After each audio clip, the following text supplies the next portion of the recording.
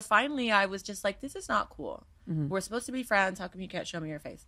So finally one day he got turned on the webcam, and I'll never forget, it was an older man who wasn't very fit. He was a little bit looked out of shape, a little larger, and it was black and green. Like the webcam was black and green, and there was PCs like all around like this. And there was like a, you know, like a big gulp or something right here next to all the PCs, and it was like in black and green.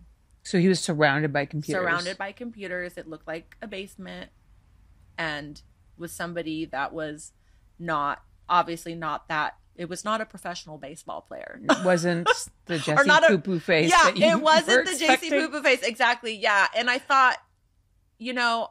What did he say? He just like kind of looked at me, and I was just like, looked at him.